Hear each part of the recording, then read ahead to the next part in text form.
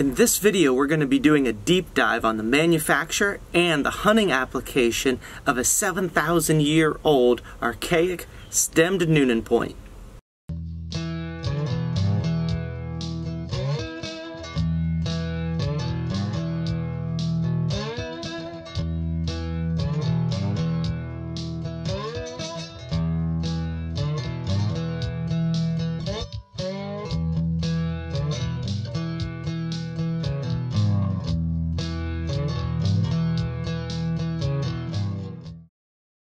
Hi guys, Ryan Gill here with Hunt Primitive, where we entertain, educate, and inspire. And on this channel we do a lot of primitive build and hunting videos just like this one. So if you're new here, do please consider subscribing and following along. And today we are going to be going through a whole workup on the build, the hafting, and the hunting application of an archaic stemmed point, specifically Newnan style points from the southeast, and more specifically in Florida, Central Florida. And so the Newnan style being a stemmed point from 3,000 to 7,000 years ago, and also variations, slight variations of that point, the Marion, the Hillsborough, and even into later times the Hernando. So stick with us as we do a little flashback first to when this project first started a little bit over a year ago. Go through the hypothesis, and then we're going to start working through some of our builds, and then on to the hunts and what we came up with along the way. Hey, Ryan Gill here with Hunt Primitive, and this is kind of another Hunt Primitive cave talk.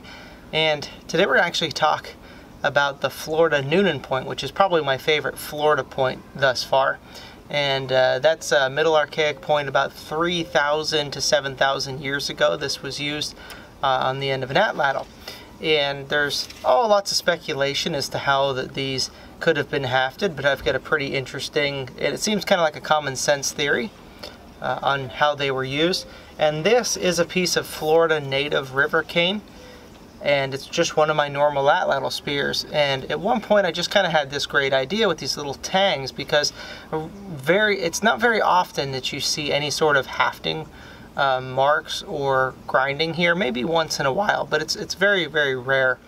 And one of the other things is the archaeologists tell me, it's not necessarily my specialty, but archaeologists that I talk to say that at Newnan campsites they find a lot of the snapped off bases, just the little square pieces laying around. And that kind of tells me that they snap them off in the field and then they bring them back to camp and remove the pieces to put a new point in. And that also tells me, if they have quite a few of those, that there wasn't really any hafting. And so I kind of started thinking as to how I can implement these points. Why would we start having a tanged point, like even a slightly tapered tanged point like a Newnan or even a Marion, and not have any sort of hafting notches anywhere around? And because this is kind of a Florida, Georgia specific style of point, I started looking at some of the Georgia's, Florida specific, or even southeastern specific materials, river cane being one of them. And we've got some pretty good sized river cane. So what I ended up doing was I took a piece of this river cane, you'll be able to see here, it's actually flat. I heated it and squished it between two rocks. And if you work with river cane, you know that when you heat it, you can kind of manipulate it a little bit and it holds that shape. And so that's exactly what I did here, is I heated it and I squished it between two rocks and kind of worked a piece of rock in there to hollow it out. And by golly, if it didn't just fit a Newnan point just extremely well. So then of course I hafted below the point with sinew, and I'll probably actually continue it down a little bit further to give it a little bit more reinforcement, since this is an Atlatl dart or spear. But what advantage this gives us over, say, a point that's got, like a Bolin that's got notches in it that we can haft, or like a Dalton that's got an actual hafting area where this doesn't, is instead of implementing a four-shaft system with this, we can inset it right into the end of the cane. And if we snap it off, or if we damage the point or lose the point, we can bring it back to camp, heat it up, and it's held in with nothing but a pitch glue or a mastic. And so all we do is come back to camp, heat it up, knock the broken piece out, or it's already hollow, it doesn't matter. put a little bit of new pitch on this, and we can sit it right down in and put just a little bit of pitch right on the transition point to smooth it out, and we're ready to hunt again. And it's that simple. And why this is important is so we don't have to wrap sinew, unwrap and wrap it again every time we want to replace a notched point. And where with foreshaft technology, you can have a bunch of foreshafts that you carry around and stick down in the end of a spear. But if you have this river cane, it's already naturally hollow. Now all we have to do is kind of carry around some of these points, and then we just kind of get around camp at night, whether you're on the move or back at your home. All you have to do is have a fire, and you just kind of heat these up. Basically, you don't even heat over here, you heat the rock itself, and the rock will melt the pitch back in here. The heat transfers through, and then you just pop it out, pop a new one back in. So one of the things that I like about foreshaft technology is I think that it's intentional to stop penetration so you can retain the point inside the animal. And another really important thing to mention is that these points are oftentimes really large. They're not always really large, but a lot of them are very wide, and some of them are very bull-nosed, and some of those may have also been used as socketed, hafted knives. I really believe in that theory quite a bit. But I also believe that they're intentionally left a little bull-nosed and wide so they don't completely over penetrate through the animal. So when they go in, maybe they don't come out the other side, the pitch breaks loose, or the base snaps off, the spear comes out, so we can now reuse the spear, but the point remains in the animal and it runs off. And when they collect the animal, or even if they don't recover the animal, at least they still have the spear. But if they recover the animal, then they can also get the point back out afterwards. And I think that may be one of the reasons that they are maybe a little exceptionally wide and tend to oftentimes be bull-nosed. So, and then also remember, 3,000 to 7,000 years ago, the megafauna is gone. So this is not something that they were using to hunt mammoths or mastodons with, or giant sloths or anything like that. Like, all that stuff is extinct at this point. The only animals that are really alive in that time period would have been white-tailed deer and black bear. Those are going to be your biggest ones, and then perhaps maybe some elk on the northern parts of Florida yet. And I'm not exactly positive on it, but I'm pretty sure the bison at this time has actually moved back, and they're completely out of the Florida-Georgia area. I'm not completely positive, so don't quote me on that.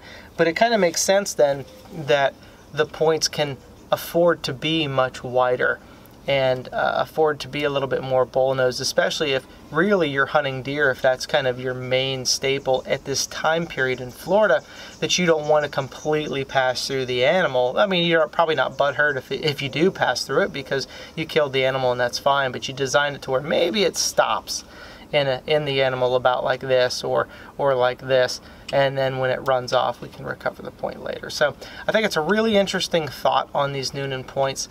And of course, all of this is nothing more than speculation from a primitive hunter, which is myself. And you know, of course, I talked this over with Morgan Smith, my archaeology anthropologist buddy, and he seems to like a lot of these ideas I come up with, and he says, yeah, let's run with that and see what we can do with it. So I'm going to mount this one up. I'm going to go ahead and put some pitch glue on it. And next time I have kind of a pig hanging around, a medium-sized pig that's kind of a good comparison to a deer, we're going to throw it into it, and just to kind of see how it does. Make sure we do get the penetration that we're looking for before we take this point out and hunt. And then hopefully this fall coming up, maybe we can work up a situation. Maybe we can get in a situation where we can actually legally hunt a deer with a Newnan point right here in Florida. So hang with us, and we'll catch you on the next adventure.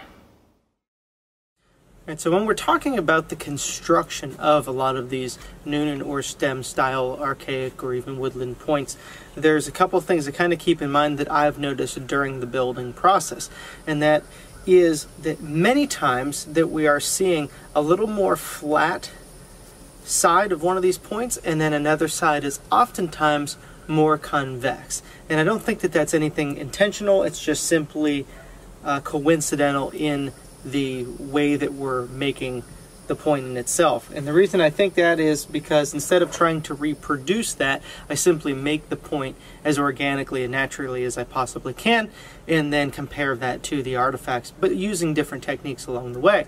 And indirect percussion has shown me that we start to produce a lot of the same characteristics in our reproductions as we do the originals.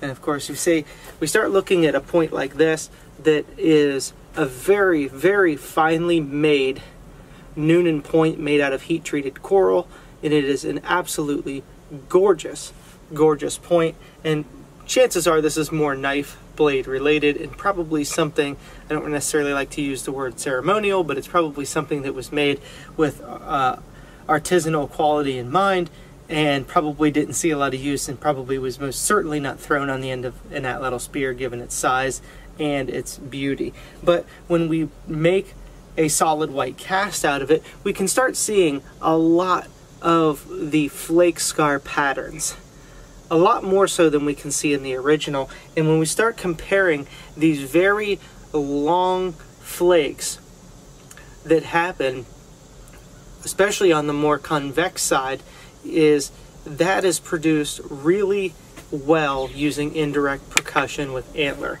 And one thing to keep in mind is when you're using freehand direct percussion, that we tend to see these more large rounded flakes being removed, where when we use the indirect percussion, we're looking at very long and thin flakes. Not always, but I would say on the average, we're looking at a lot longer, thinner flakes that run to or past center. And oftentimes in the build in itself, using the indirect percussion, when we don't apply enough force in the hit, we do tend to see a lot of flakes running in and stopping at center or near to center, and creating a little hump turtleback on one side. Now, how we end up making the flat side is when we're using a small direct percussion antler billet and we're freehand swinging, and we tend to run these very large flakes sectioning right off the bottom, and we get a very flat cross section when we do that. And that's apparent in the cast of an actual artifact, and also in a cast of one of the points that I reproduced. And so again, not trying to reproduce necessarily the qualities we've seen in the artifact, but basically reproducing it naturally the best way that I know how. Then we compare what I've made to the artifact, and if it doesn't add up, then we need to try to change some of the techniques that we're applying to the pieces that I'm making. So one thing that then I've noticed is when we start getting these very long flakes, and this being one that you probably can't see because the camera just doesn't capture flaking very well, you just have to simply see these in person to really understand, is we start getting a lot of these longer flakes running across with a lot of really fine little edge work. And that's something that you see not only on mine, but you also see on the casts of the originals, keeping in mind as well that mine has a fresh edge, sharpened, ready to hunt, where a lot of your artifacts are going to be subject to slight erosion and also use. So they're probably not going to have as fine of edge work as a freshly made point. But we do see, especially on this cast, one where they do come in and we start to get a little turtleback, very slight, right in the middle on this side, because we've terminated flakes with indirect percussion right in the center. And it doesn't hurt anything on the point, but it's just something to keep in mind, because we do see the same exact tendencies on the artifacts themselves. So that's a very good indication that they probably were using a lot of indirect percussion. And another really important reason that they are using indirect percussion is because when you start talking about doing on the inside edges of these tangs, you can't direct percussion hit in these tight corners. And if you simply use pressure flake to just push with an antler flake and break it out, these end up becoming very, very thick and very, very rounded, and the flakes don't run very far at all. But when you use indirect percussion, and you can very easily put an antler flaker of some sort right into this corner on a platform and then strike it with a mallet, then we can see these larger flakes, just like we see right here, but we're removing these big, very bulbous flakes out of these corners, and that cannot be done with pressure flaking alone. But by putting an antler indirect percussion, either a compounded stick or a very long antler tine, we can then hit it with a mallet and we can drive these great big flakes out of these corners to start reproducing the exact same things that we're seeing in the artifacts themselves. So our kit for making these Newnan style or any sort of stemmed points is actually really simple. This is about all we truly need. One of these or the other being an indirect percussion stick, this one being more of a compound version, wooden stick wrapped with sinew to be reinforced. Inserted into it is an antler flaking bit in which we can direct percuss onto the stick itself with a mallet and drive flakes off.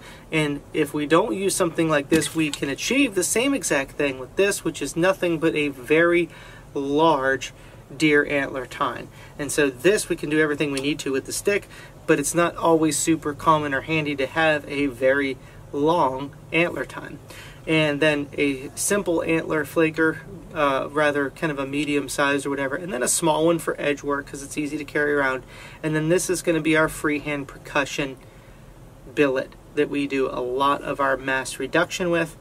And then of course this is what we are going to be using to remove a lot of our flakes towards the end, as well as the finishing corner flakes along the stem in itself. So we do not need a very complex toolkit to make this style of point, and that probably lends itself well to the fact that we have peoples that are starting to rely more and more on agriculture at this point in time as opposed to hunting in itself, and so we have almost an oversimpling of the FlintKnapping process within itself.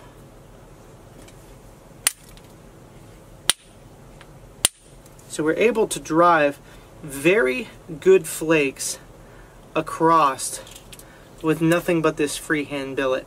And it's a very, very small, dense piece of antler. It doesn't require hardly any weight to carry around. It's a very, very common piece, and we can freehand these wonderfully long flakes all the way across, sometimes completely across center and overshooting to the other side. So that one went again to center.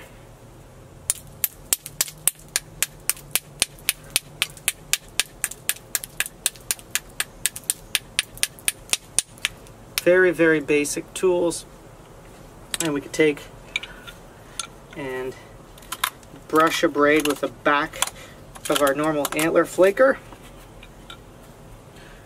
and again knock these wonderfully long flakes just freehand. Here we go.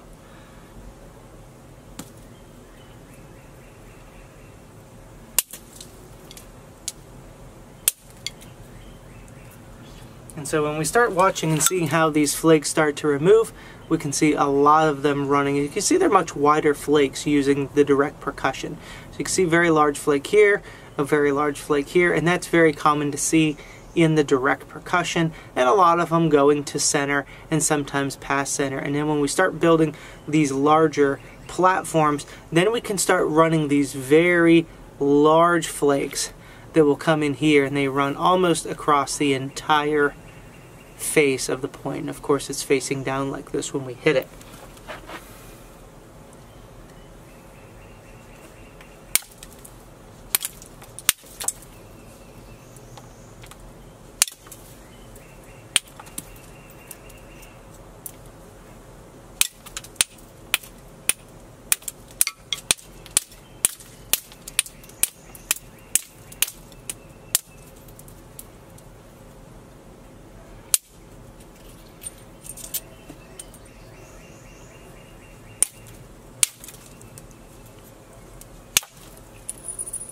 Beautiful flakes running right across center.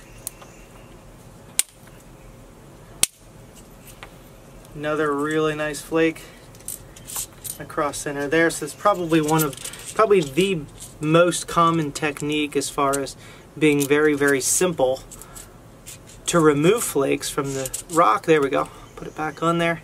Very, very simple techniques and very, very effective just with a very small freehand billet.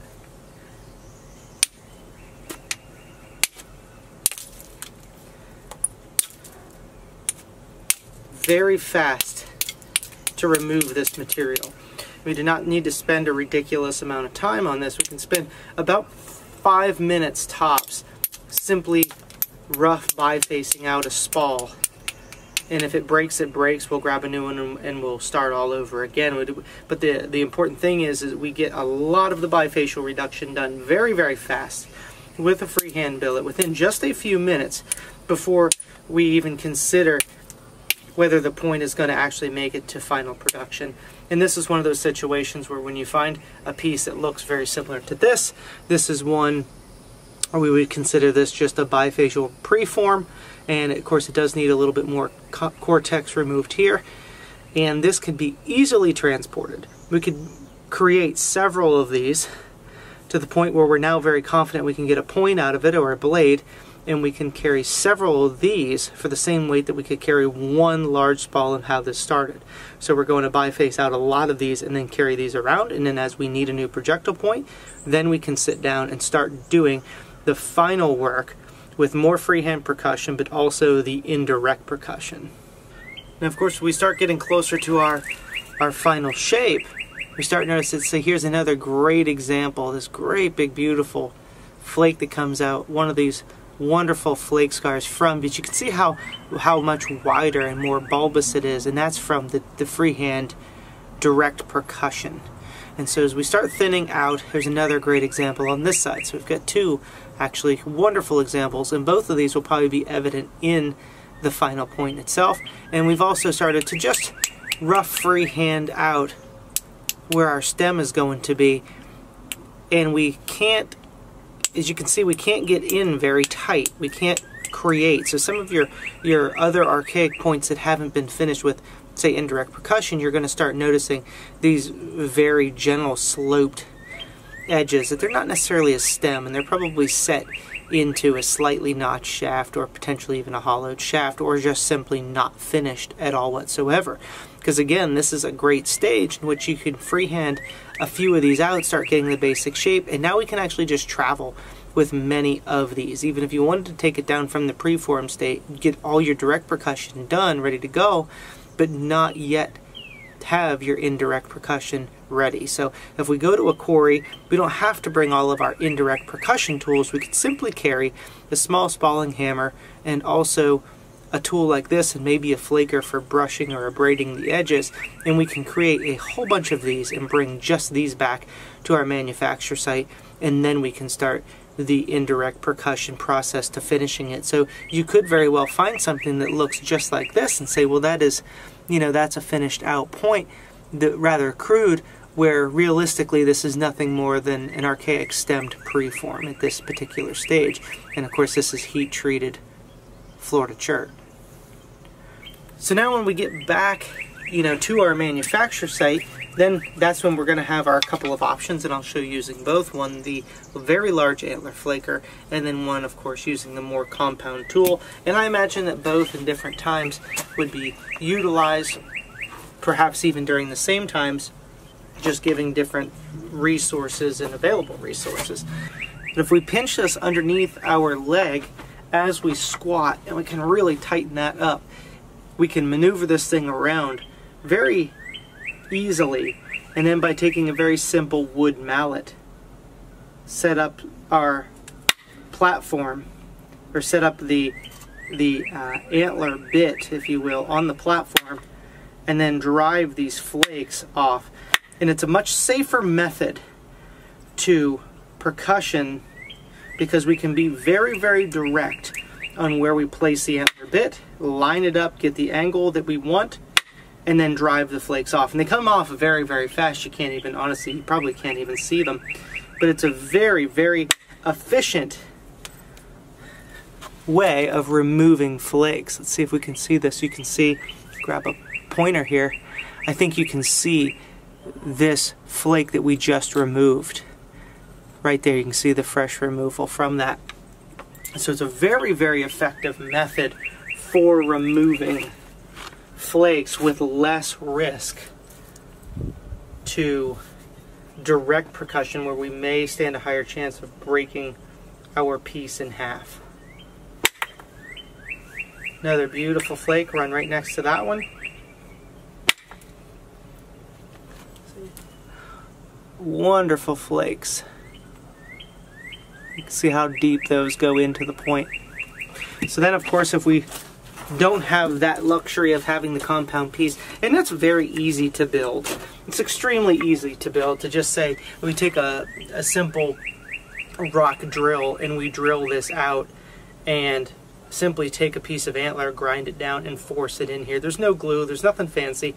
I do wrap the end with sinew to simply keep it from splitting, but it's a very, very easy build, and I think that that's probably going to be a lot more common overall than just simply using a large deer antler, just simply because the availability of the very, very large ones. Of course, in this period of time, we have to assume that we're probably likely growing pretty good sized antlers compared to what they are today, being the fact that they probably weren't being killed nearly as often or in the same frequency. But that could obviously be debated as well. So then you have your two different options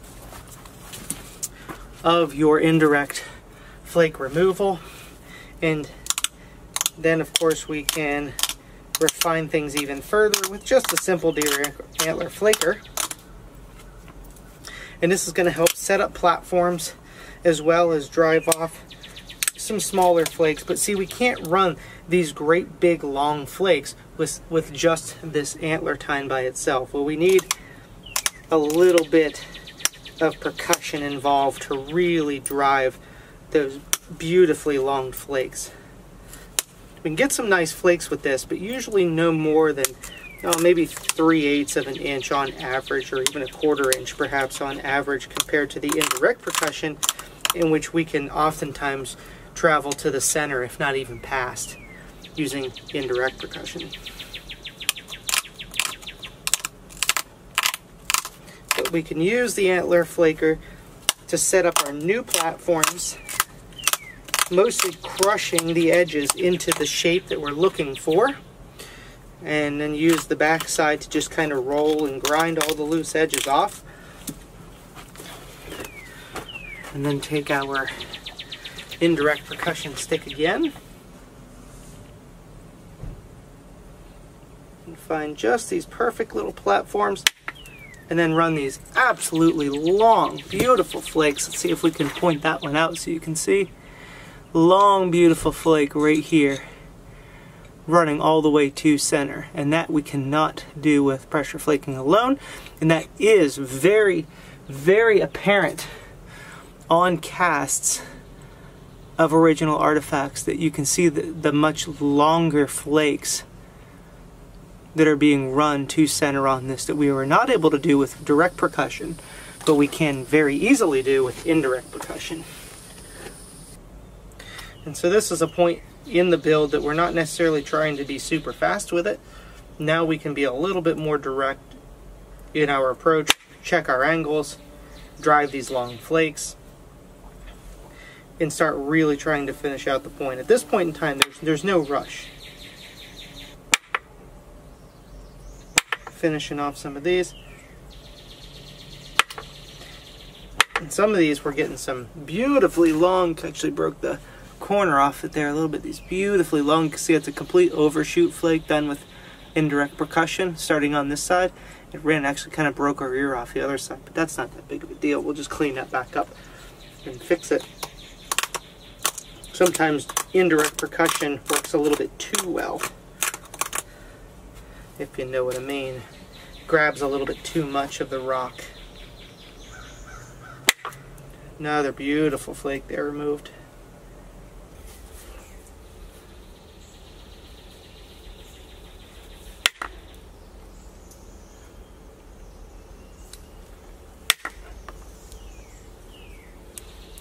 Beautifully long flake removal from here all the way across center, even at an angle.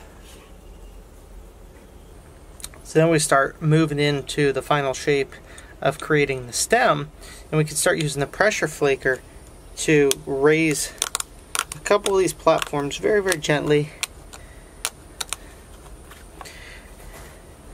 And then we can align these right on the antler bit. check our, much like fluting but not nearly as dangerous, start checking our angles, and then start running some of these much larger bulbous flakes, as you can see right here. Perfect angle, I believe, where you can see what the indirect percussion is able to remove, as opposed to just very small, short, choppy flakes that we're going to get from pressure flaking alone. Now, if the cross section of the point is thin enough that we can pressure flake, then there's no reason not to. So that's where you're going to start seeing some of the pressure flaking taking place like this, when you have a nice thin cross section, especially if it was already done with indirect percussion.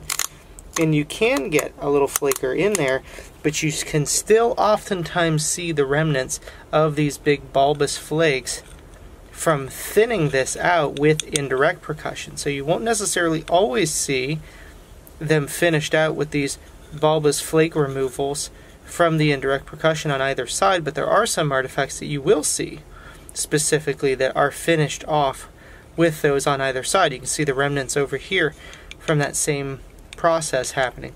Now we'll finish out this side and we'll see how it looks after that. And then we'll also thin this base down. I'll probably do that just now, just a tiny little bit, although it doesn't need very much work at all. And we want to be careful not to break it. So we can probably just use pressure at this point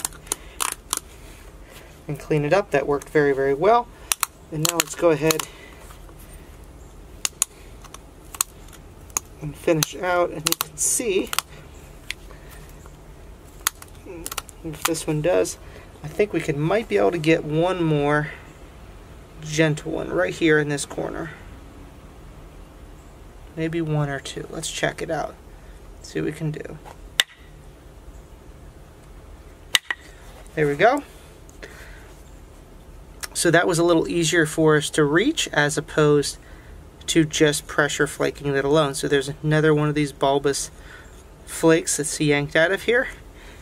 And that, again, even though we'll do some tiny pressure flakes around it, that will still be evident of the indirect percussion even after the point has been completely finished, even though we touched it up with the pressure flaker.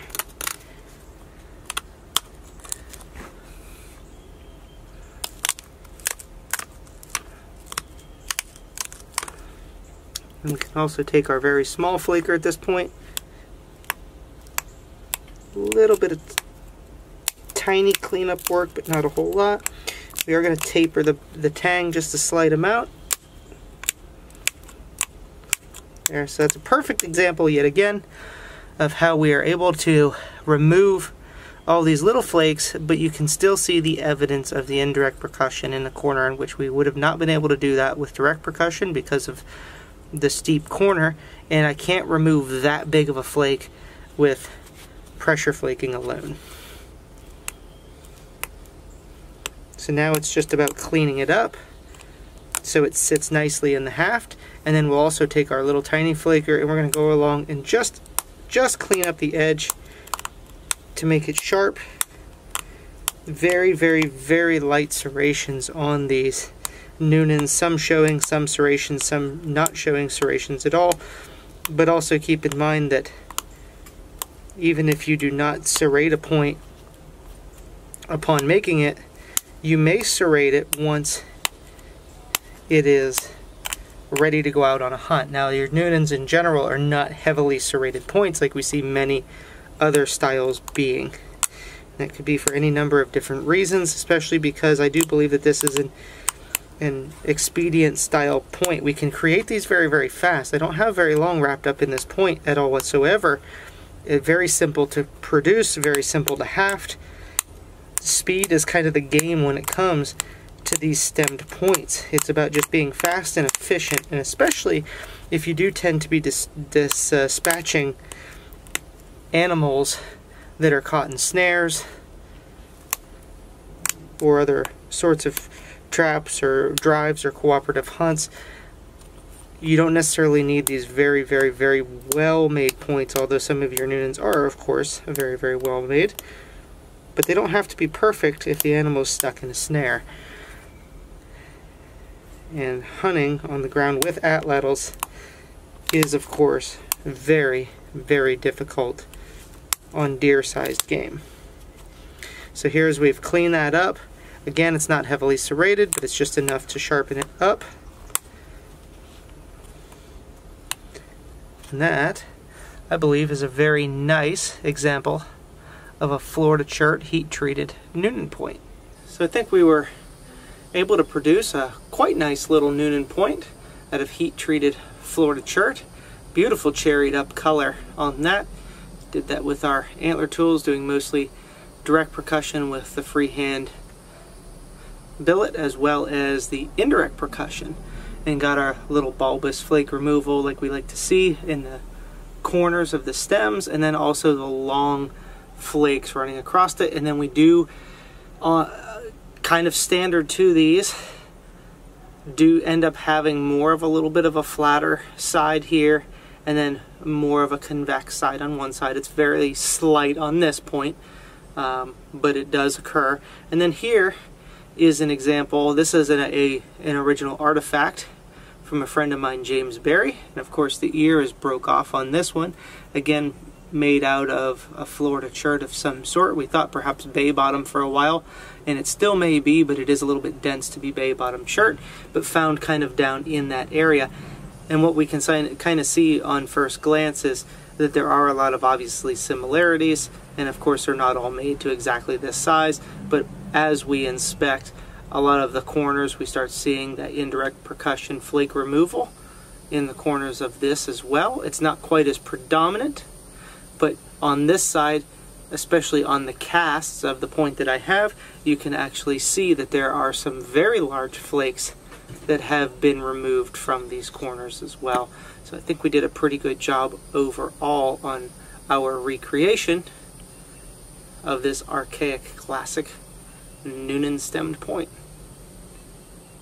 In addition to this video, we also have a book that covers a lot more of the data and specifications of this project, not necessarily shown in the video. But if you head on over to huntprimitive.com or check the link down in the description, you can find this book along with a hard copy DVD of this video that you're watching, and also a full cast kit of all the artifacts and recreations that we made, used, and hunted with in this Newnan project. Getting way too low. Sure.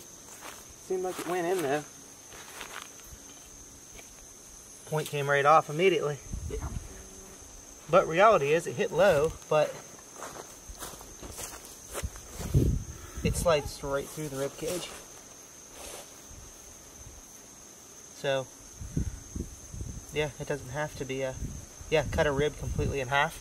Really? And still penetrated plenty fine, so probably not a big deal at all. So it looked low, but there's actually, it's got plenty of space left in there. Yeah, this is fine. You could just shove that point right back in here too. Oh yeah, absolutely. That's what the goal of it is. It's in there far enough that I can't feel it. So that, I mean, you got blood all the way to right there. Yeah, here, bring it over here in front of the camera and we'll show it. So yeah, it went in every bit as far as it needed to have killed it. It kind of did exactly what it was supposed to. It didn't over penetrate. Yeah, it didn't come out, but it went in, and so yeah, I thought I hit the ground, but I didn't. Yeah, I can't reach in there with a finger, but severed a rib completely in half, at least one. I can feel both sides of it. So in my opinion, yeah, I mean, on a deer you want to hit them there, so it's just a little low, but that's a heck of a hole, if we can see that. Alright, so actually it did come out the other side. It wasn't angled like that, so we're going to put it back on and do it again. So it did come through, and the point's perfect. So what we do, take a quick mosquito swat break, and we'll stand it back up. And then what I will do is get just a little bit of pine pitch, and I'm going to stick that right back in. And then we can take another throw and hopefully hit it a little bit higher and see if we get the results we want. But, I mean, point's flawless, so let's do it again.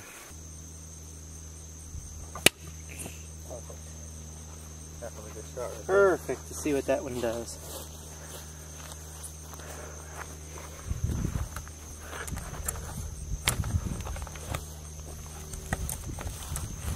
Extra light's good. You want more light? Yeah, it was good, actually good. Okay. Yeah, because it blocks out my shadow a little bit. Okay, so we got this much, and this is this pig's bigger than a deer would be. And the point just now detached, so that is exceptionally long. We'll measure that. I'll hold that and measure it in a second, plus the edge of the point. So that penetrates plenty far. And when we skin the pig, we'll look at the wounds to see what we hit as far as ribs and that kind of stuff. But to me, that's a perfect amount of penetration for this test. And it didn't exit the other side, which is actually kind of the goal. Yes. All right, so we're looking at just about right at 7 inches, and that's not including the point itself. And actually, if you include the point, which I don't know, it's probably almost about 10 inches of penetration. So it probably would have poked out the other side of a Florida deer, which of course is what we're trying to model it after. So just remember, her body's a little bit bigger than a deer's is. So 7 inches of penetration, not including the point. This is the in touchscreen if you have to. It works. So this is where the Newnan point went through. You can see this rib is completely severed, and this one is about half or a third severed.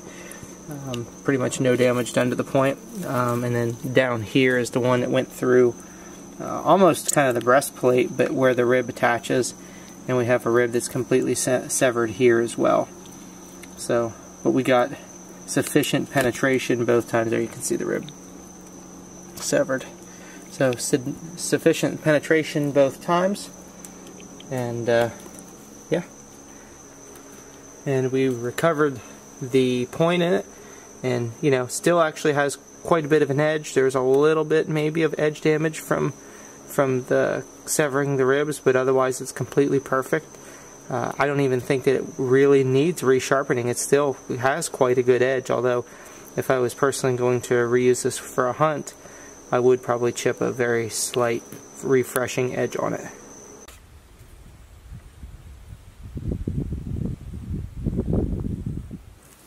So these hunts are taking place over the course of a couple weeks, and so we're not hunting a couple weeks straight, but we have probably 8 or 9 days that we have invested into these hunts, and we are in a very game-rich location. Now, these wild pigs are completely wild. There's just simply more of them. We are on private property in South Florida, and it is a very large working cattle ranch. And so these pigs are able to completely come and go freely from this property, and while they're completely wild, there's simply more of them, and they are less acclimated to being hunted like we would see on a lot of our more modern public hunting lands. So this is giving us a little closer analog to perhaps what primitive men would hunt, as far as having larger game populations, more opportunities. And why this is important is because we have to draw the correlation.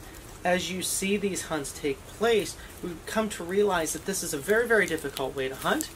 And if we were hunting on modern public hunting lands where the hunting opportunities or the opportunities to make a kill are so much lower, then it is not an accurate depiction of what primitive man would be hunting. So certainly, if it was a much more difficult place to hunt, being that there was fewer animals, they were harassed more often, our opportunities would be less, and that would not equate to, hey, primitive man wouldn't have been able to go out in these circumstances and readily feed themselves. But because the very large expanse that these animals have to cover, and there's a lot of these animals, we are able to get oftentimes anywhere from 1 to 3 stalks per day in this location. Now, of course, we are covering miles every single day on these hunts.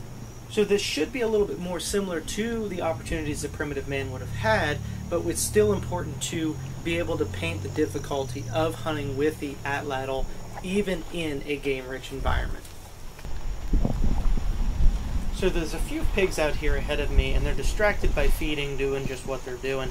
And I'm able to move up really quickly because the one's head is in the brush and it can't see me.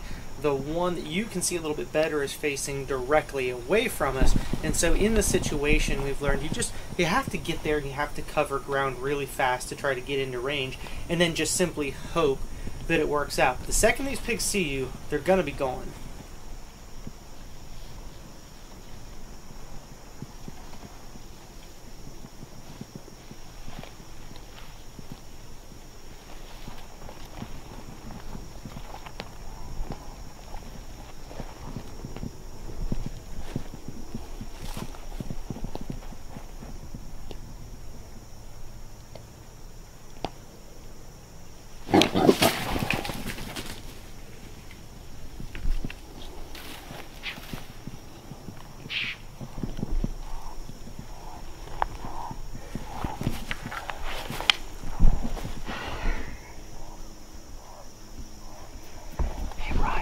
should have speared the little one. You should have speared the one at the angle. Yeah.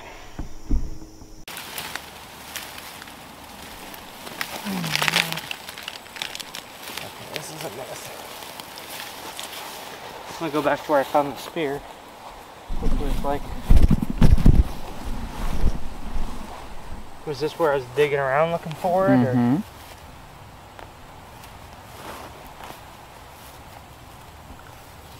Was it here or over here? Do you remember it all? Pretty sure it's right there where the digging is. I mean, that's a fresh dig spot, so I probably did that yesterday. Yeah. I mean, it's possible it could have flipped out further, but probably not. It's probably right in there. I found it. No shit. Yes, I did. I hope you got that on camera. It's all on camera. Looky there, looky there. Is it focusing on it? Yep. Look at that. So it broke the stem off. And when I found that spear, which we didn't record at the time because we were chasing pigs, we didn't record it, and I found the spear but without the point, and I was like, oh, I lost the point. And then I looked inside it and the tang was broke off. And that's really archaeologically important, because what these Newnan points or Marians or any of these stemmed points, they find a lot of the broken tangs, like say back at campsites, and then these are just like random finds places, because my theory is they would throw them and they would snap off at these tangs, and they would carry the tang with the spear back to camp, heat it up, which is exactly what we did, pull it out so you could put a new point in, and that's exactly what we did. We were in a rush still hunting, so we just kept going.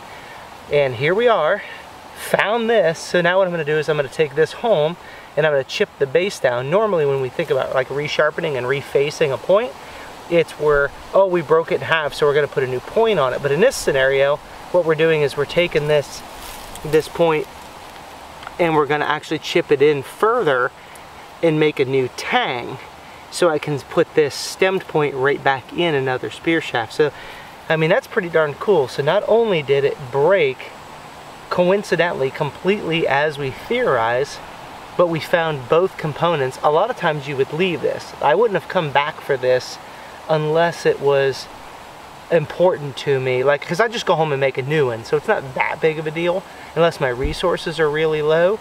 But for the most part I would have left it, and I was like, you know what, Vastin, we should go back and look for this, because we do have the stem. Now what I can do is if I refine this, I can actually show reworking this down into another point, and then I can cast that point and I can show you this one. So it is pretty important to recover this kind of stuff, so that's pretty neat. So I'm gonna take this home, like I said, I'm gonna rework it, stick it on a spear, we're gonna come out and hopefully we'll actually connect on a hog and kill it next time. So we learn a little bit every time that we do this. Alright, so we have one of the points that we broke the stem off of on one of the missed throws. So we'll bring that back, we're going to put a new tang on it. And what I actually did was I made a cast of it, of course, and I actually cast both pieces. This piece remained in the spear. We brought it back to camp, we heated it up, we popped it out, and we have both pieces. And so having both pieces then, and they're cast, and that'll be included in the cast kit that comes with this project if you get on huntprimitive.com and purchase it. And so here's the original, and we're going to work you through today putting a new tang on it. But we normally see points that are reworked or resharpened. Normally our mind thinks that they're worked from the front back, and we assume that just simply because a lot of you say your earlier paleo points or transitional or even notched archaic points are likely not broken often, not always, but often from the back, and may suffer impact, fracture, or tip snapping, and they're simply reworked from the front back. But in the case of the stemmed points, what we see is very rarely, in fact no times at all in this study, have we suffered really any tip damage, anything other than just slight dulling of the sides that we can sharpen back up very easily later, but not suffered any tip damage. Now I'm not saying you can't accidentally knock the tip off one or break it on a kill, because you certainly can, and that might be why some end up having a little bit more around or bull nosing on the tip, is perhaps you break it off and it just, you don't sharpen the sides completely down to match it, but rather you just put a new edge on, so it ends up creating more of a rounded front. but the backs break off with such frequency that when we're seeing, if we're talking about a longer Newnan that keeps getting shorter and shorter and shorter, realistically, it's probably just getting a new stem put on a more regular basis until you're down to, you know, hardly anything left but just the tip and a little bit of stem sticking out because it's been sharpened from the base forward. All right, so now just in working a new tang on our broken point, let's start by knocking off the kind of the broken flat section, because that's a natural platform that we can just get on and chip that flat section off.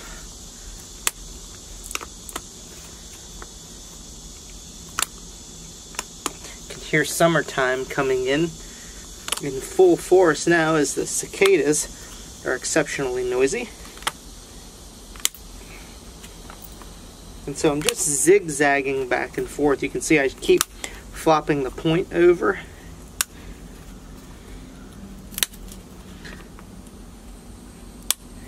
And zigzagging that flat section off. So now you can see we completely eliminated that flat broken section. Now, go ahead and just kind of freehand knap these edges off, just because they are a little too steep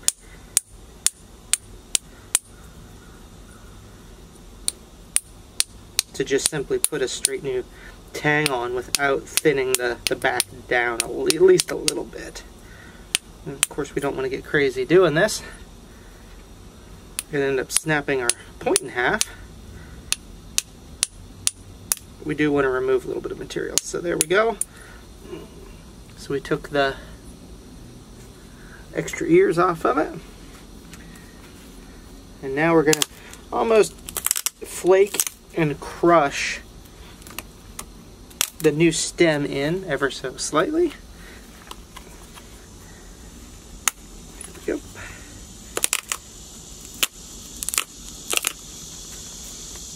So the process of restemming one, as you can tell, is not incredibly difficult. And in fact, even after all of that, the edge is still sharp. I don't plan on really touching the edge up at all. I'm just putting a new stem on this.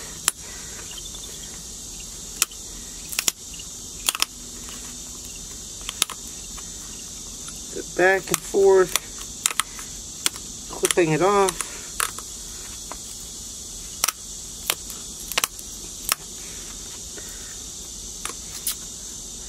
See where we're at thus far.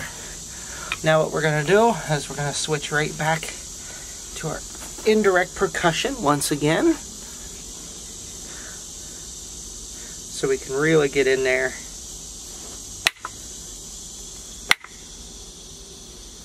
and develop that stem a little bit better. It's a lot easier on our tools and our joints as well.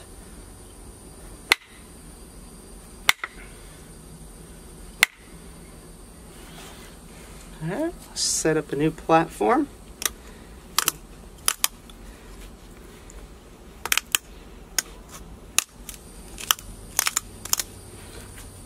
Just like that.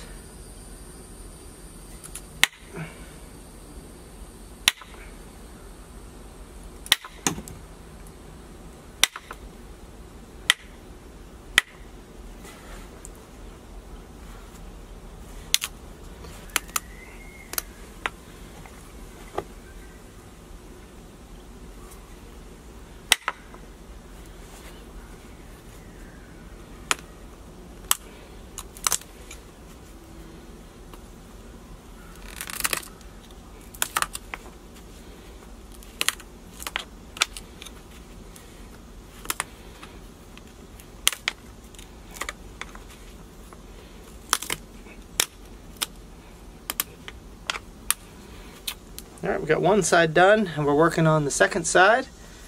You can see.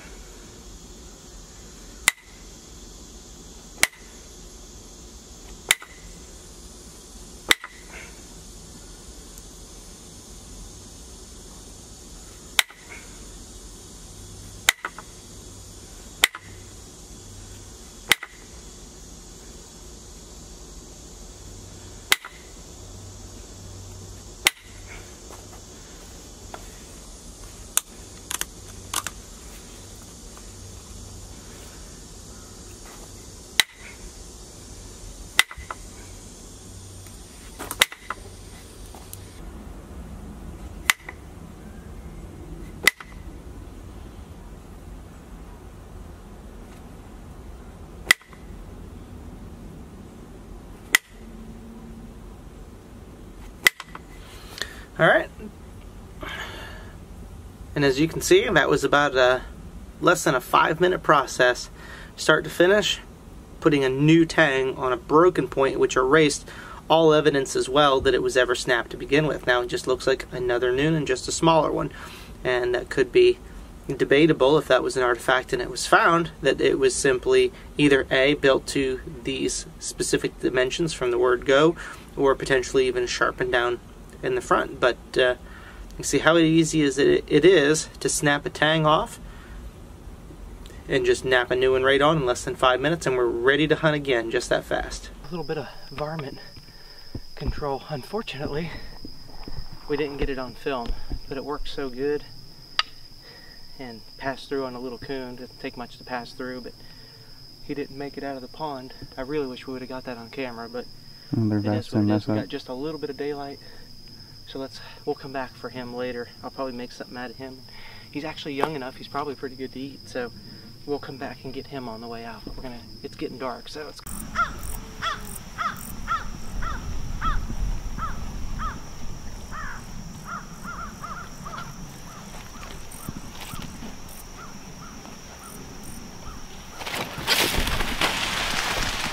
Hi. Watch again as we put a stalk on this pig, nearing dark, and it's facing directly away from us, laying in a wallow.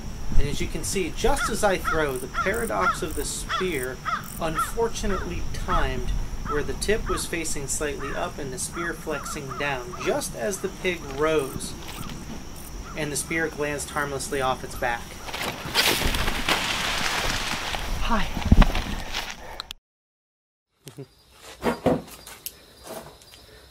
Well, Vastin's skinning my little Atlatl coon, so I'm going to put my point back on my spear, and he's going to skin that. He's probably going to cook it. I think he's a better cook than I am, so I'll give you an update on that here in a bit. But I wanted to show you the point. And interesting about these Newnans. Let me get this thing lined up here a second. Alright, so there's our Newnan we speared the coon with. And to find the way that it goes back in proper. And it'll literally slide right back in if it's not too messed up. So the point was just broke loose, but the pitch is just slightly tacky, and look at that, you can't even tell.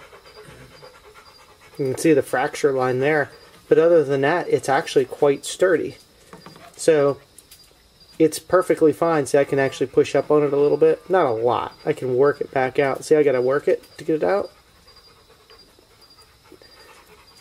So just by seating it back in here, it's ready to spear again. So that's really neat about it. And then of course, once you get back to camp, like we are here, all we have to do is reheat the stem of that point and then work it right back into it, and that'll reseat the pitch.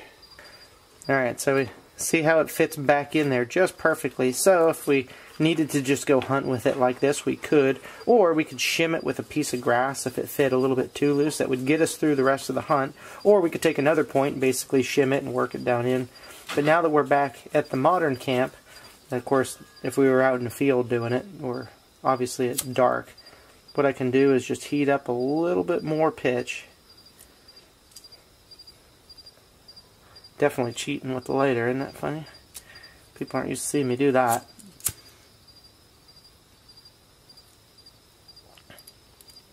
Okay, now I'm just going to heat the whole stem of that point and that pitch a little bit right here at the tip of this. And then this. Then we want to make sure we find the same way that it went, which was just like that.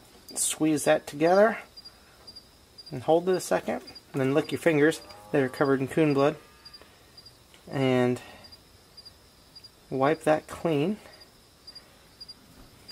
Stick it back on our pitch block, and once that is cooled down, it'll be completely ready to go again. We don't have to do anything else more than that. It's that easy. So that's what's really unique about the stemmed point technology, is being able to pull out a point, either the same one or a different one, heat it up at a little pitch, and stick it right back in.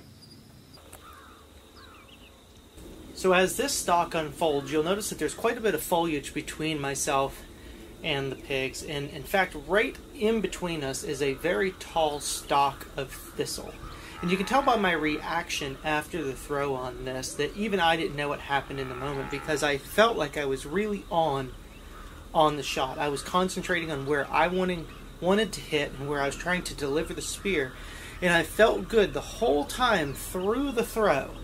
Yet while the spear was on its way, whether it simply left the atlatl a little foul or it simply paradoxed into it, I am not quite sure, but you can see the tail end of the spear hit that thistle stalk and deflect the spear down into the ground. And these are the kinds of things that just occur during these atlatl hunts, where an arrow would have shot right through that without any problem because of the small amount of paradox. We likely would have had no problem whatsoever, but the atlatl poses so many more difficulties than bow and arrow hunting, and this is just one more circumstance in which this hunt did not work out.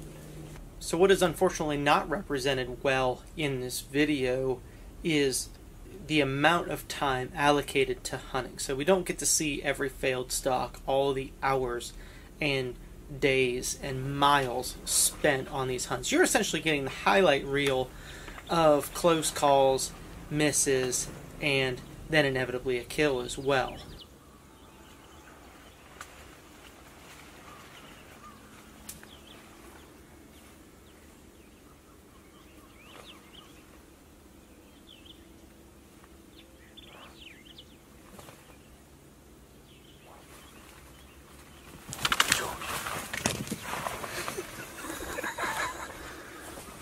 He was gone. He was gone. Dude, you buried that one too. Well, he was just gone before. I was mid-throw, and he was already gone, and it's just like I just dumped it bad. Did that hit there? I don't know. I think so. Another one of those situations where when we missed, it broke the tang off. Of course, I dug this back up out of the ground, but the tang is buried up in there, so of course we'll heat this up like we did before, put a little stick in there and pop that out, and that's what you're going to find. But you can't really do that here while you're hunting. It's stuck, so we'll just take this back to camp, heat this up, and that's why you're going to find a lot of these little Newnan bases all around the camp. And then these are going to be, this one again will just be reworked to have a new base on it, and we'll put it in, continue to hunt again.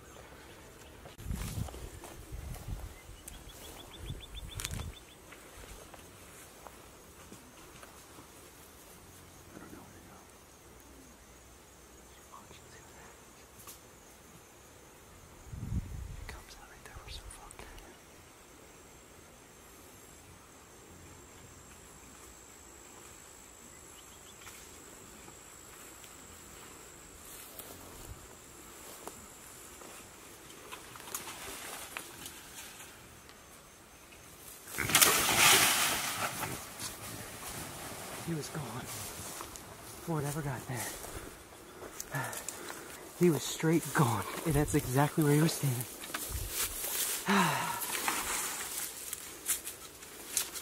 He was straight gone.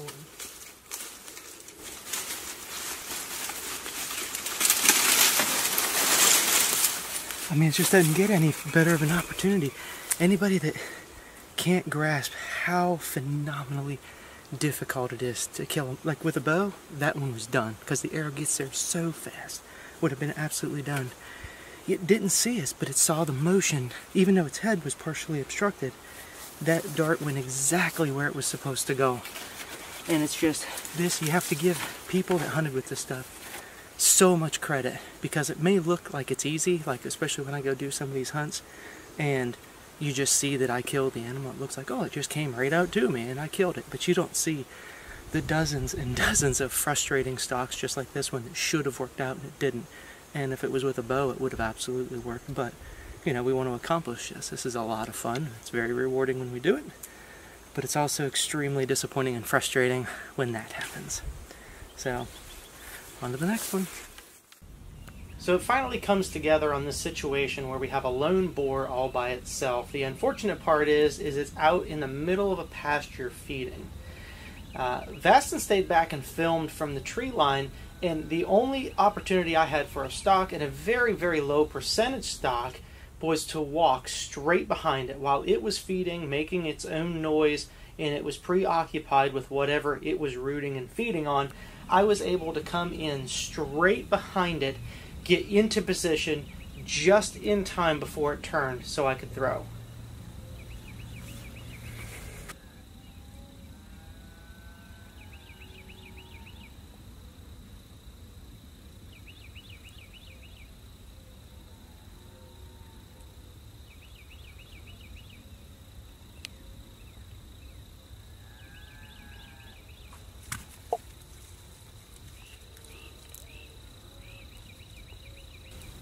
Now what normally happens is after you throw at a pig or shoot at a pig, whether you hit it or miss it, typically it runs off as absolutely fast as it can possibly go. And it either dies running, or it will run itself all the way into the thickest, nastiest stuff that it can possibly find. But we didn't experience that with this pig. So I was a little confused at first as to why it ran and then stopped and stood there, and then just seemed to walk and trot along, not really in a rush to go anywhere, obviously with a spear in its side. And that was really uncharacteristic, and so I didn't understand it at the time, but that spear angled forward enough that it actually ruptured the pig's diaphragm, and that essentially took its breath away or knocked the wind out of it. You ever had the wind knocked out of you, then you certainly know how you really don't want to run anywhere when that happens. Actually breathing quite well, surprisingly. I'm going to go head it off. Yeah, go ahead. Oh, yeah, go ahead though. And so as he regained enough breath, he went and bedded down immediately in the closest patch of cabbage palms along the edge of this pasture, which is again uncharacteristic. Normally they'll go until they are in the thickest stuff possible, but because he bedded down into the closest little bit of cover that he could find, then we knew that it was a spear hit that was definitely lethal, and he would expire relatively soon. But anytime I get the opportunity to sneak in to try to get another spear throw on an animal, if I can see it, if I think it's down, I'm always going to sneak into it to be sure. And as I come around the corner on this boar, I think that it's actually down and dead, but I can't tell. But I know that it's a boar, and I don't want to walk up to it, but here I am within 10 yards of it. It's not moving, and I can't tell if it's dead or not. So I decide better be safe than sorry and put another spear in it, rather than just simply walk up to it.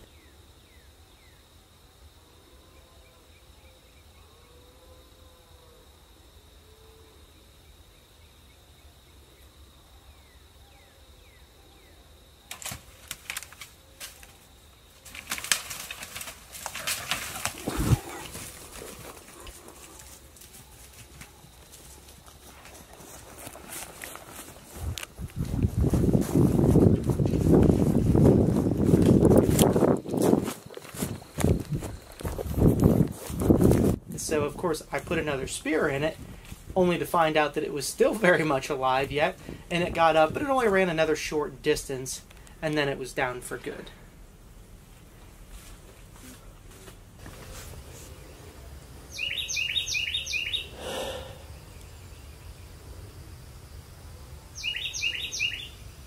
I can't believe I even got to throw out in the middle of that pasture. There he is. Alright, now we just give him time. Okay.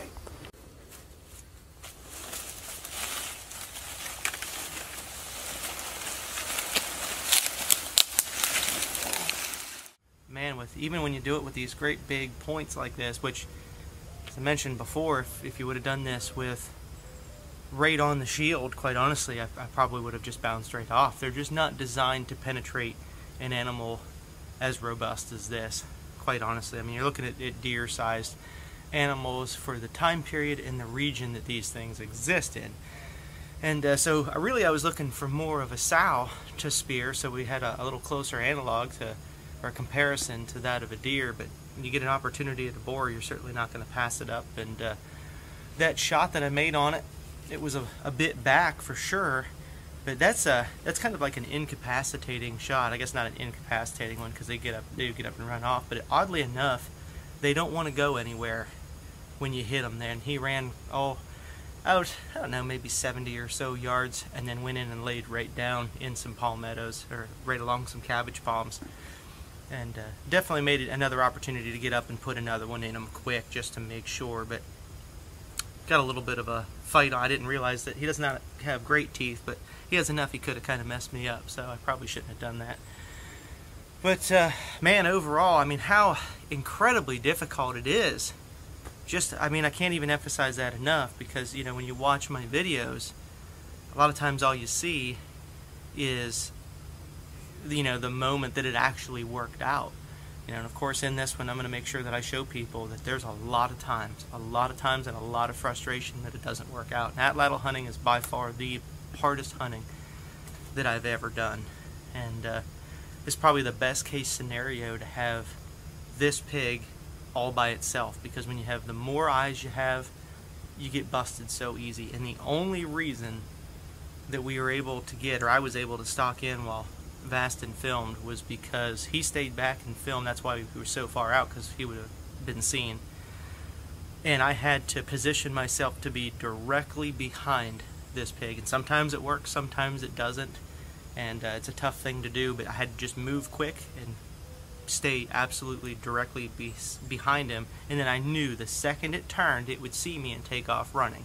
So as soon as I started seeing that it was going to turn one way or another, in that situation, it's not something I always tell people this is how you do it, but this is real hunting, and this is the way it has to be done basically in this situation, is as that pig's facing away and it starts to turn, I'm basically throwing in front of its face the direction that it's going, because every time, if you watch these other ones, when you throw and they see you, they're gone before the spear gets there. So I threw in front of where I thought, you know, in front of the pig, and he turned and ran, and it's still hitting back. So that puts it in perspective how fast even animals like this are. And now could you imagine if pigs are this tough, and pigs are phenomenally easier to hunt than deer, could you imagine trying to spot and stalk hunt deer with these? It would pretty much be impossible. Did ancient peoples do it and kill deer? I'm sure they did. They certainly had to. They lived out here and they hunted with this stuff all the time. But the expenditure of calories to spot and stalk and walk around trying to deer hunt, you would run out of calories and die before you ever killed one. It would be such the fluke to kill one that way. So they may have climbed up in some of these live oak trees, because if you do have a height advantage, you can get a throw down, and that's kind of a tough thing to do also.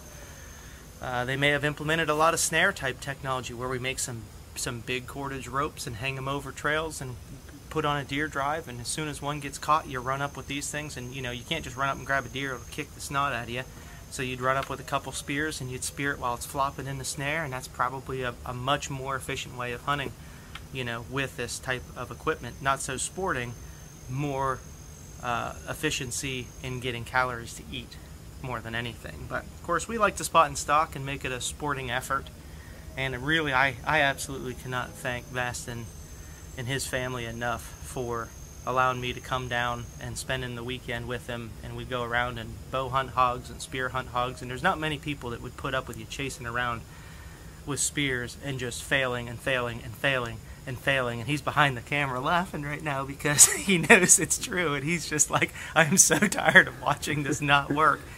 So, but man, I am very glad that this has been accomplished, and I can finish this Newnan project that we're working on and publish it out for everyone to see. So I want to talk about the animals living in Florida during these specific time frames of the stemmed points and the Newnans, and even after they're being used. And there is a little bit of controversy in regards to whether there were elk or bison living in Florida. And I think it's safe to say that in different periods of times, we're talking a span of nearly 10,000 years, not necessarily for the stemmed points, but say even 8,000 years or 7,000 years, I think there were points in time where some elk and bison did start to move down into Florida, not necessarily in the large herds that we expect from the American Great Plains, but more of some of your smaller herds that perhaps do move into the area and then also migrate out in different time ranges. Could be 1,000 years amount of time that perhaps they start showing up, or maybe even a few 100 years, or maybe it's just once every 20 years you get a herd that kind of moves in and then is hunted until they push back out, or they just move out naturally. And I think that that is very reasonable to speculate, of course, and that is because we see that same behavior with elk and even mule deer today. In this very day and age, we see some places in which mule deer out west are not seen for 50 years in an area, never have seen one, and now all of a sudden there's mule deer in there for 10 or 20 years, and then they're completely back out again, and now there's no mule deer being seen in those areas. And it's not from overhunting, it's just simple ebb and flow of animal populations. And so there are some conflicting reports of people saying there is no evidence of bison living in Florida, even as late as a couple hundred years ago. And then there are also some accounts, I can't put my hands on them, I'm not a historian, a historic researcher in the regards of looking through old Spanish documents, but there have been mentions that the Spanish talked about seeing bison living in Florida when they arrived. So whether that's true or not, I don't know, but why on earth would they mention that there was bison in Florida if there wasn't? And again, that's kind of secondhand coming from what I heard. But I think that there is something that's very, very important to keep in mind, and that is that I think we can get a better handle on what animals were living in Florida simply by looking at the archaeological record and the time periods that you're seeing these stemmed Newnan points. Most likely there are no larger animals outside the size of, say, black bear and white-tailed deer. So that this would be fairly well suited to hunting black bear and white-tailed deer, especially as we are describing throughout this video in potentially utilizing some traps and spot and stalk and ambush technology. But this, from my experience, and I have a pretty big, experience range in hunting big game animals, is that this is not a bison killer and would even probably struggle fairly. It wouldn't do very well against an elk. I think you could, but this could potentially fail to penetrate a bison altogether simply because of the more rounded front and also the fact that it is very, very wide. So during these periods, we may not see many bison, but they may still exist. And the reason that we need to start considering those as options is because of points like this. And then, so this would be a Santa Fe or a Safety Harbor or a Tallahassee. All those three are essentially all the same style of point, very similar time periods ranging from 3,000 years ago till even when the Spanish arrived. These were still being implemented. And what this style of point is exceptionally good at, with its very thin profile, very steep, sharp-pointed tip, is penetrating large animals. And this is extremely similar to the Daltons that were being used when bison absolutely were being hunted with Atlatls, and also very, very similar to the Daltons that I was recreating, in which we used in the bison Atlatl hunting documentary a couple years ago. So this is extremely similar in size, shape, dimension, everything, to the points that I used and absolutely prove that are devastating to use on bison. And then using these on some of your smaller animals like deer, it's essentially overkill as far as penetration. And I think that's why we start seeing some of these, because if you start putting these on foreshafts and running these through deer, they're coming out the other side very, very easily, and then the points are lost very, very easily. And so then again, that circles us right back to the Newnan, in which it was most likely used with this wider platform, because it is very hard to sometimes hit a deer, and also in traps when you have, or snares when you have deer that are flailing around. It helps to have a bigger point in some occasions, simply because you're hitting more and you're destroying more on those first hits. And it's easily replaced once it breaks. Again, we're just in and out. It's very, very efficient system, where these are being hafted a lot more secure, much similar to the paleo points or the transitional paleo points, where we're wrapping them around the base. They're hafted very securely. They're very, very sharp, very, very pointed, purpose-built points for penetrating deep into large animals. So we do not need something like this to kill a deer with, especially if this is actually going to work really, really good. So that may be a little bit of the understanding of why the animals, or what animals rather, were living in Florida at this time. So these points are specifically found, say, from Tampa Bay north, mostly being in your north central Florida regions, which is going to be very inland. Marion County, I think, has quite a few points of this style, and so that's going to be a very realistically popular area for some of your bison and your elk to just kind of migrate back down into, and then also migrate back in and out very easily. You may be hunting deer and, you know, snaring deer or hunting deer and killing them with these, and then all of a sudden, when these bison do show up 20 years later, you have people producing these and going and hunting those bison or hunting those elk, and then as they move, they stop producing these again, and we go back to these, or yeah, all at the same time. But the important thing to remember is you have to come look at this from a hunter standpoint. If I have a bison that's over here and I have a white-tailed deer that's over here, the bison is a much larger resource. It's much easier to kill with an Atlatl, being the fact they are still quite quick, but they are not as quick to react and flighty as a white-tailed deer. And so the white-tailed deer is much more difficult to kill with an Atlatl than a bison. A bison has more resources. So you have 2 pros in the bison column and 2 cons in the whitetail column. If you have bison and deer living in the same habitat, you are almost always going to be hunting the bison. So if we have bison and deer living side by side, then we probably have absolutely no reason to be making, hunting, and using these larger stemmed points that have some certain fail points and don't penetrate quite as far. I think you would see a lot more of what we see in the western states with smaller, sharper, real bison killers that were using the Atlatl to take big game like bison and elk and potentially moose in some of your more northern areas. So a couple other really important things to talk about, because inevitably we will be asked these questions, is, and here's a cast of the Newnan artifact. It's just a white plain cast, but some of the differences between when we're mounting to the shaft, remember we talked about heating this and squishing it between 2 rocks, and that it elongates the inside open tube of the cane, which then allows the tang to just perfectly slide right in. And then of course we take the pitch and we smooth this up and we wrap behind it with the sinew.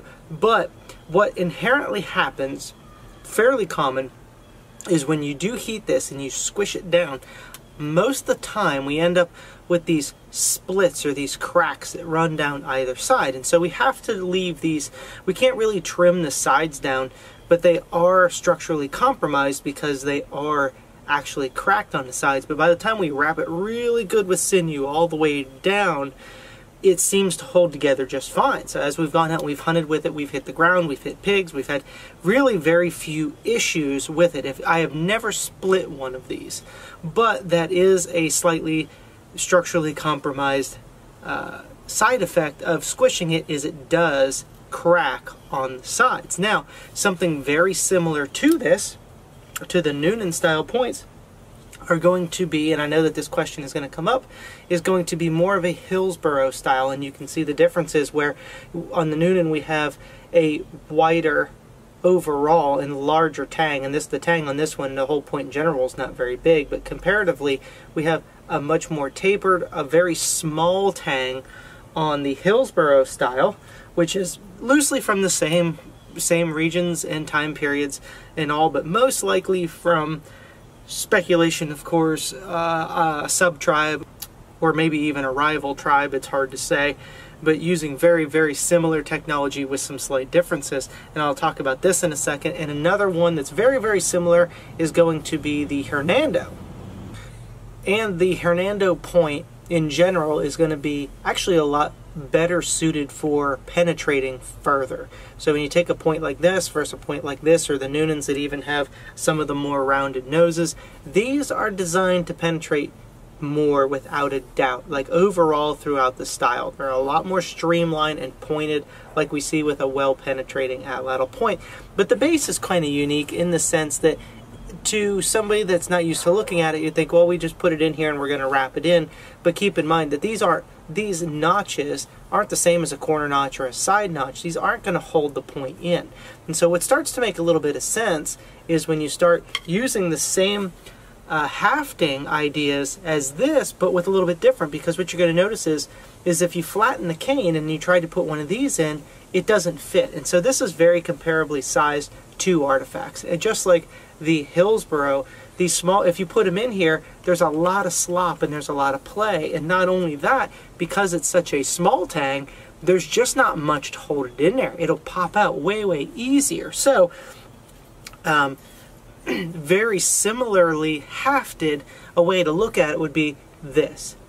And so this is the side that we're using for the Newnans. Obviously I've already hafted this in here. You can see it's squished, it's elongated, wrapped with sinew. This side I didn't do, but I wanted to show you what I was working with. And you can see we leave the tube completely round, but we trim the sides down, and this leaves us with full thickness on the side walls with no cracking. So now we actually have a much more solid backstop for the point, so it is less likely to split. So in the grand scheme of things, these may actually be better, again, than the Newnans, which just kind of hurts my heart a little bit because I love a Newnan point, but it's probably true simply because there's no structural compromise on the sidewalls. It's left completely round. But then what happens is you can't take a large point and set down in this because the hole isn't opened up enough. So you follow me now. This still, if you stick this in here, it's way, way too sloppy. It doesn't matter what it is. So this is where we would implement what I would call a half notch used with a stem point. So what we're going to do is we're going to take on the sides that we still leave full, because remember they're still full here all the way back. So even if we cut into this, we're still have complete solid wall behind it. It's not thinned. So if the point's going to actually lay, we'll use the knife blade as an example, it's going to lay like this. Obviously if it was like this, you can see on the thin walls it would split these really easily on impact. But like this, even if we set the point in, it's still going to be backstopped with these full walled sides, if you follow what I'm saying. So now what we're going to do is we're going to take the stone knife that we normally do and we're going to notch this. But instead, and let me just bring you in and show it to you. So this doesn't take a tremendous amount of work, and I got this side started already. We don't have to go in very far. We take the stone knife, wallow that out like that, flip it around the other side, and we're going to get it started right there. A little bit off center, let me fix that.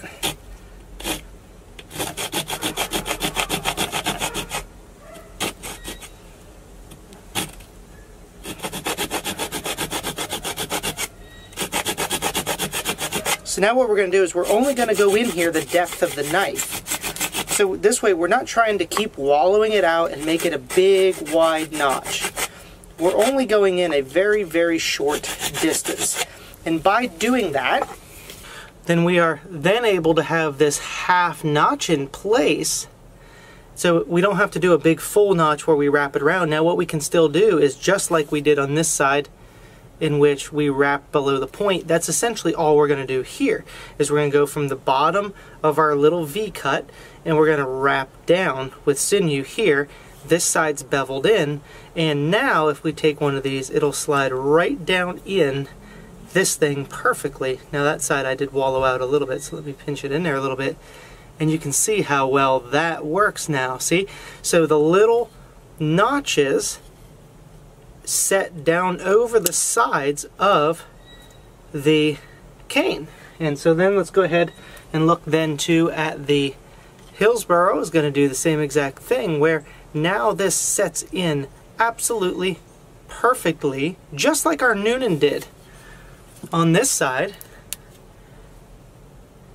Very, very similar. In fact, to the naked eye, it looks almost exactly the same, doesn't it? Look at that. So it's perfect. So now, but now what we're looking at is a half shaft. Now, of course, that's not straightened out because there's no pitch in this. Is we'll pitch it in the same exact way. And even though this is beveled on the sides, we'll go ahead and we'll fill this in with our pitch glue to make that seamless transition, just like we would have with this if we do the seamless transition on the Newnan point. So now you can see that why it's important to have the small base on either the Hernando or the Hillsborough is because it's fitting into a smaller diameter tube as opposed to one that has been elongated that can accept the wider tang of a Newnan or a Marion point. So we can wrap that up, we can pitch glue that into place, and it's going to do the same exact thing, and we do not have to take the windings off, we don't have to take the sinew off after an unsuccessful throw or a successful throw.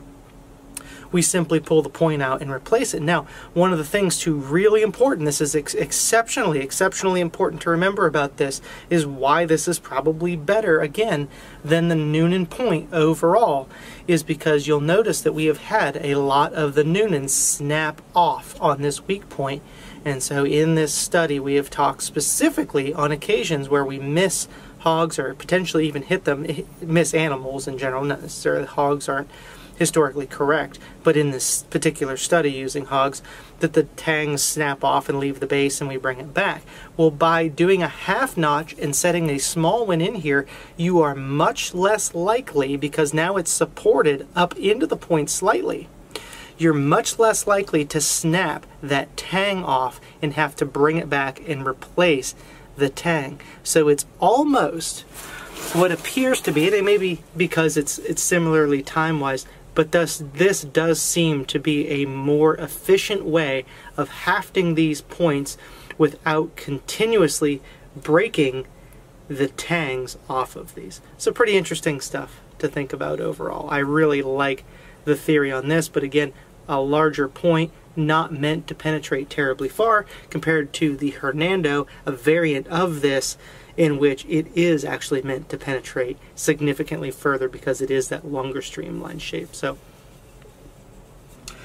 I think some of the major things that we learned in this project were a little bit about how the manufacture of the points goes, especially utilizing indirect percussion and freehand billet direct percussion, but also the frequency in which the little stems break off inside the spears, and that supports the archaeological findings of all the little stems at these Newnan campsites, but absent of the larger blades, being that the larger blades are either left in the woods or they're brought back and they have a new stem put on them. And so the little stems are discarded, re-stem the points, rehaft them, and then go hunt again. So that is a great little piece that we picked up from this, and we were able to produce that very organically.